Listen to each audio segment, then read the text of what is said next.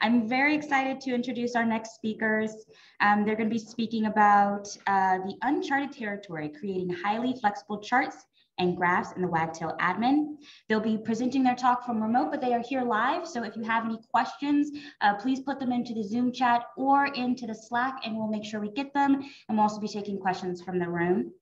I can announce that it is Sævar and Tumi going to talk to you more about Wagtail.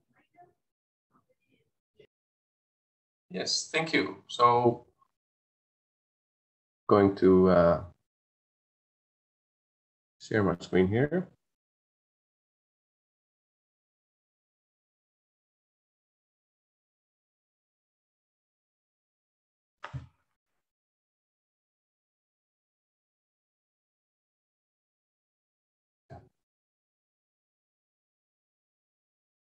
So, hello everyone.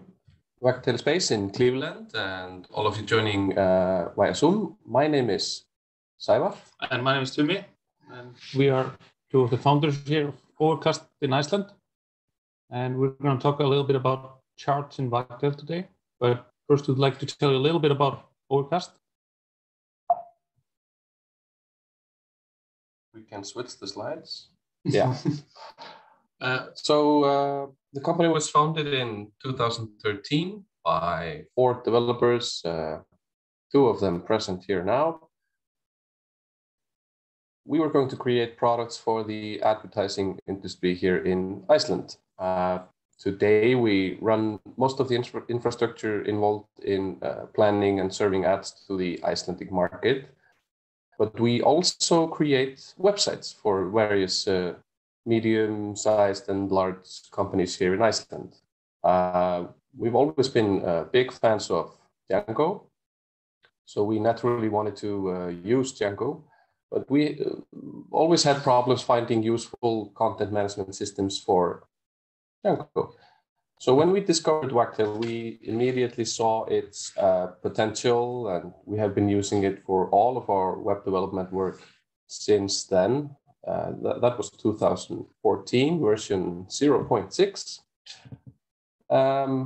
Yeah, we've been involved in the Wagtail community a little bit also. We hosted the sprint here in Reykjavik in 2017.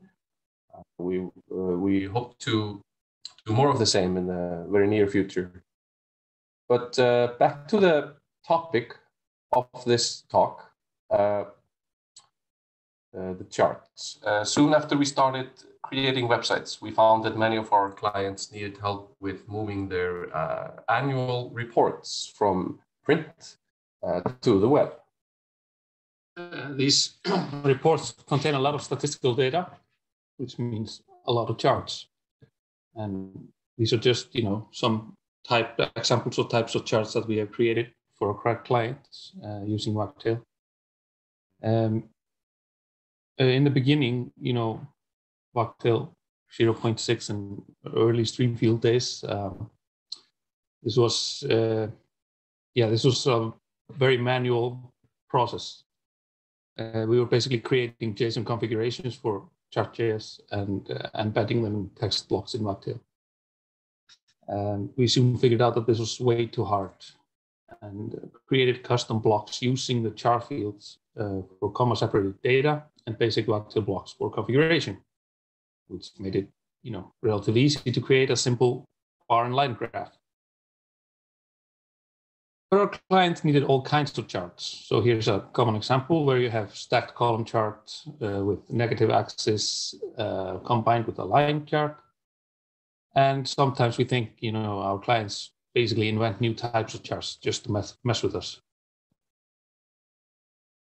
And the client won't take no for an answer. They just want, their pretty chart.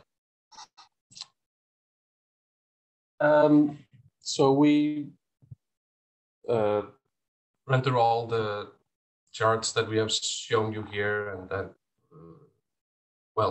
using chart.js, which we have found to be a very flexible and developer-friendly library for creating charts. And as we continued creating different types of charts, we added more options and chart types and configuration, like multiple series of different types and colors, multiple y-axes, custom labels, different types of axes such as time-based, logarithmic, etc., etc. So this is all quite versatile, but all these options make it quite bulky. So this is an actual screenshot from a wagtail page of one of our clients. It's about 12 charts, but I don't know how many kilometers. Yeah, tens of thousands of pixels it takes. It takes up way too much space. Yeah, it's way too much space. So we need something better. And there are other problems with this. I mean, this is obviously taking up way too much space, but as the data is entered in plain text into char fields with comma separated values, and labels are in other fields, they're disconnected from the values. So series and labels are not together, which means this makes the whole process of creating and updating charts error prone and easy to make mistakes. And they take up, yeah, of course, way too much space. Mm-hmm. So after a few years of using this approach, we were starting to think about better solutions. And at a similar point in time, we saw that Wagtail has this new telepath functionality for creating blocks in Wagtail. So creating, more complex blocks is more feasible now. But what do we really want from this solution? What we wanted was that data entry would be more like working in a spreadsheet, where all the series data and labels would live together. So it would be more easy to edit the data and spot errors and such. If we could find something that allowed easy copying and pasting from spreadsheet software like Excel or Google Sheets, that would, of course, be a bonus. We want to have we want to have multiple configurable chart types, preferably all the types available in chart.js, of course. That's our end goal. To make things simple, it would also be nice to have it all living in just a single block. And we want the UI to be compact. We burnt us with the other UI. We only want the essential things to be seen by default, and we want to have some basic configuration options, so that developers using the block could just plug it into a project, customize it a little bit, and start creating charts. Template rendering should be convenient. We don't want the developer to do too many things, little things here and there to get the app working. It should just be like 2 lines and be done with it. What we've come up with is a package that we call Wagtail charts. It's still a work in progress, but we hope to be able to release it very soon. Chart rendering is still based on chart.js as before, but we have now implemented a spreadsheet editor that we wanted, using a library called JSpreadsheet. This allows us to have a very compact layout for a simple chart. Now, when you create a new chart, you just see 3 fields: title, chart type chooser, and a spreadsheet. This is where you enter the data and some configurations for each series. And then there's a little button in the bottom that holds all the chart settings that are hidden by default. Right now, general settings for the chart look like this. This is just some basic configuration with minimum and maximum values for axes, legend options, stacking options, and such. And we plan to add some more options in the future. Yeah. Now Sævar is going to give you a little demo of how this works.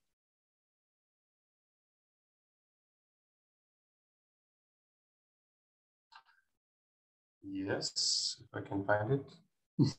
So here we have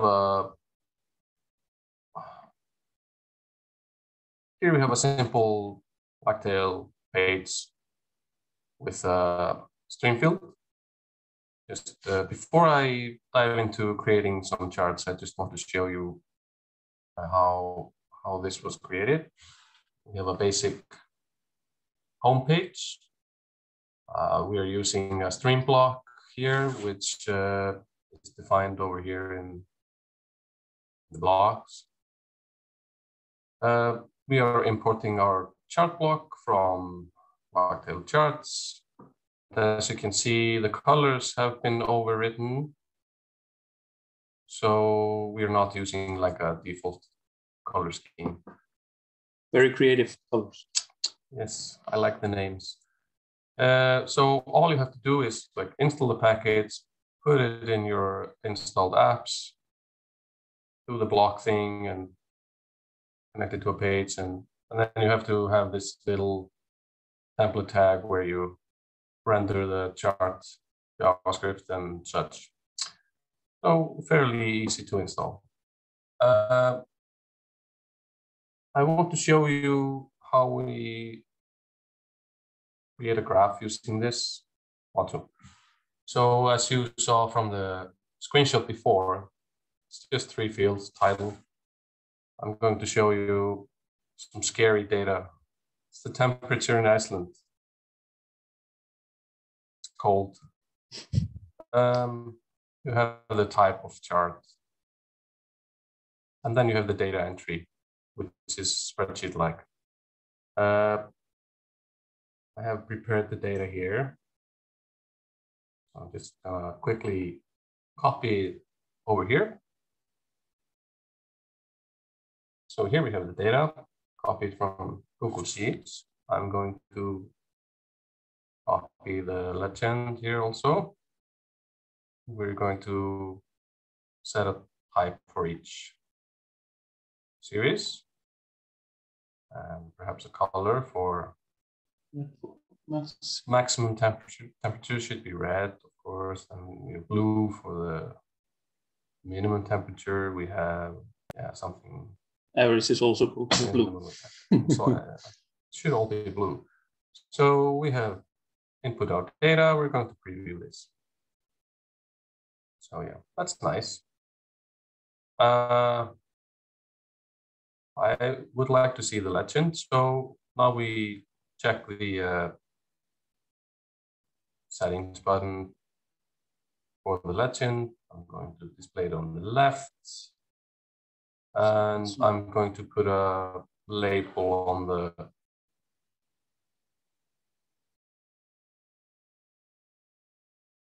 y-axis.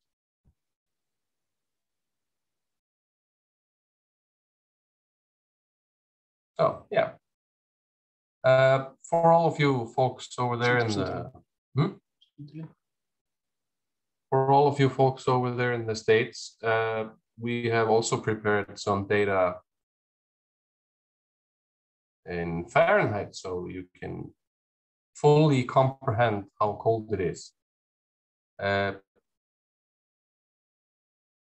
So all I have to do now is just copy the block, of course, and I'm just going to paste the data itself. So we Fahrenheit.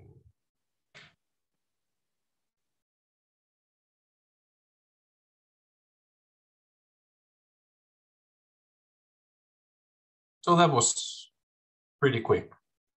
So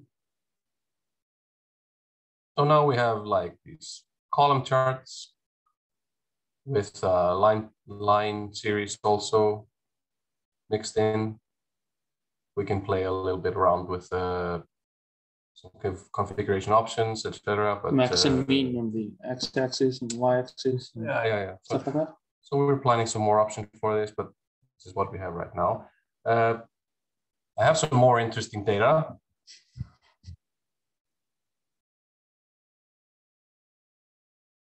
One of our clients is the state-run monopoly on alcohol beverages.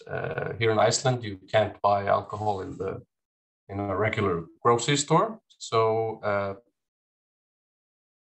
we have these special alcohol liquor stores. You can't buy alcohol anywhere else.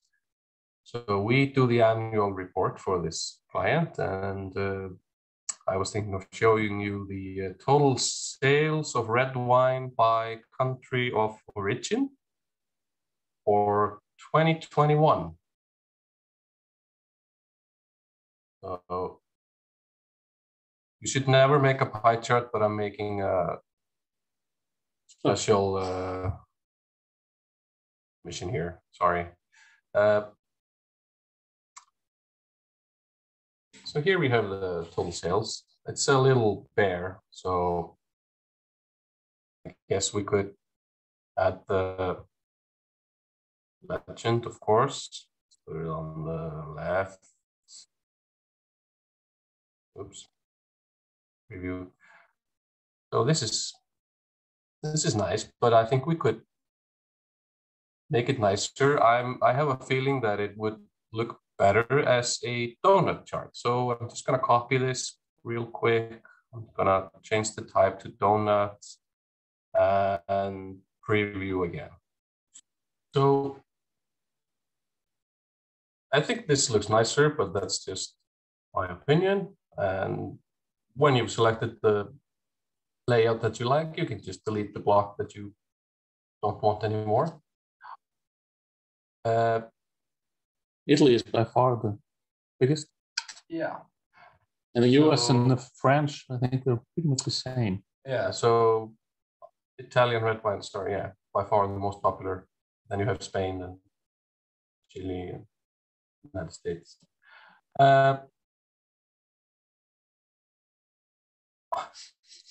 So I have one more data set. I think we have time. Again, this one's about alcohol, of course. I mean, you have to Can't go wrong with that. Yeah. And of course, it's a bar chart, so you have to have alcohol. This one is sales of alcohol. This is pure alcohol. So they've taken all the other stuff, calculated it away. So it's the total sales of alcohol in liters from 2011 to 2020. We have the data over here. I'm just gonna copy that over quick. I'm gonna copy the settings over as well here for the series. So I think I'll add the legend at the bottom and preview. So this is the sale of alcohol. Beer is most popular. I wonder if anyone knows what happened in 2020, which increased the consumption of alcohol by quite a lot. Yeah, of course, it's not a good fact, but that's what happened. I think if we want to compare the data in a better way, it's common to put it, show it in a stacked graph. So we just select the stacked option, preview that. So we see that the total volume of alcohol sold is actually, yeah, it's a lot more, but I'm not really sure if we are selling more of beer versus wines and spirits or strong liquor. So the final option I'm going to show you is could go to a stacked 100%, which normalizes the data and normalizes it to 100%, so that you can see the relative sizes of each series. I'll go ahead and put in a label on the x-axis also. Years and left is in liters. Sorry, people in the US, this is liters. Not going to convert it. So yeah, we can see now from the data that it's, the proportions are mostly the same. A little bit more strong. Yeah. but the total volume has increased. So this was our quick demo of our charting module that we are working on right now. This is most of the graphs that we have available. There will be more. And yeah, work continues. So I'm going to switch back to the presentation. If I can press a button. Yeah.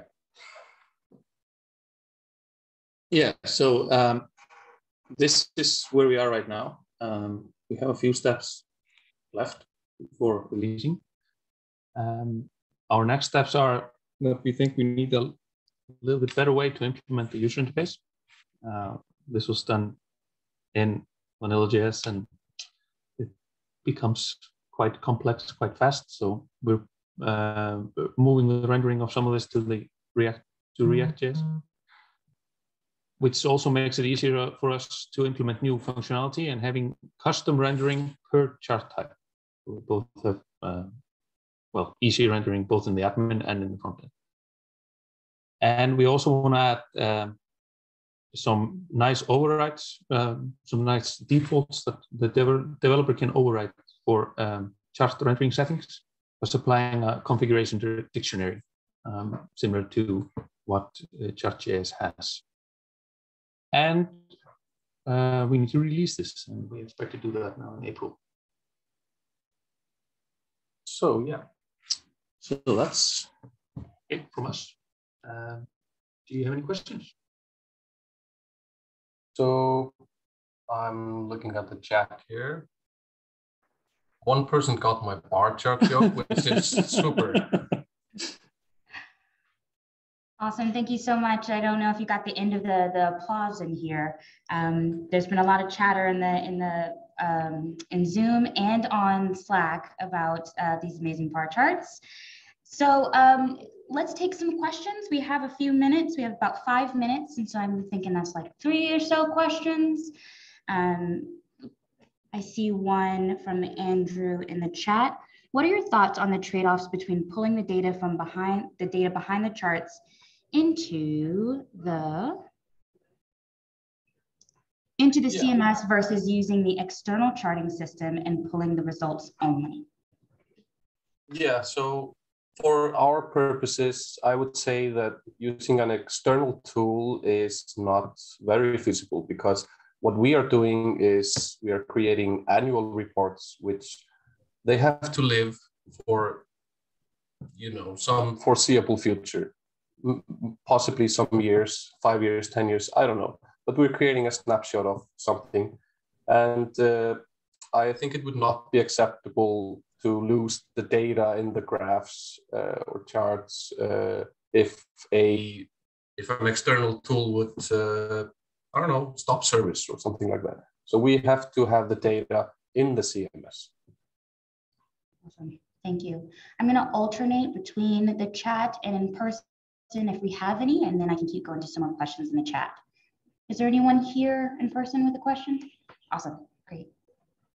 How tightly coupled is the configuration to Chart.js specifically if someone wanted to run, say, a different charting library on the front end? Okay, in case someone wanted to use a different charting library, how tightly coupled is the configuration to Chart.js? No, not really that coupled. Obviously, right now it's kind of a minimum viable product, so more coupled, of course. The data is stored basically in a JSON-like format, basically in the text field. Yeah, so behind the scenes. I mean, it would probably be fairly easy to create a renderer of sorts. Great. Do you plan on allowing CSV imports? Okay, I haven't really thought of that because it's easier just to import the CSV to Excel and then paste it in. But yeah, but I don't see any. If someone sees the need for it, I mean, it's probably a possibility. Right now, we usually do something to the data in a spreadsheet, where you can import CSV already. Awesome. You have a question? Nothing stopping. Any idea to connect to external data sources? Are there plans or ideas to connect to external data sources? No plans today, but that's an excellent idea. Yeah. We're open for. Awesome. Are you is that a volunteer for? No. And he's in person, so I can see his face. Can you share details about the complexity of the admin UI switch to React? Yeah, well, it's not our. I think so. It would be a bit complex probably to do the initial conversion. Right now, we're just doing it vanilla JS. But we use React.js a lot, so we know it quite well. I think what we would gain by converting to or going to React.js is that we could develop much more complex UIs and settings using React instead of having a bunch of if and else's. So we have 1 more minute, I believe, depending on how detailed the question is, we can probably do 1 or 2 more. Anyone in the audience have a question? Okay, we do have another question in the chat. What would be the complexity in adding data analysis via results from another module like pandas? All right. Well, I've never used pandas, so I can't really answer that. So sorry. But, I mean, no, I don't think it's going to be a problem. Okay, sounds like potential contribution. Yeah. Always. Well, thank you so much. I appreciate your talk. It's been great. Thank you.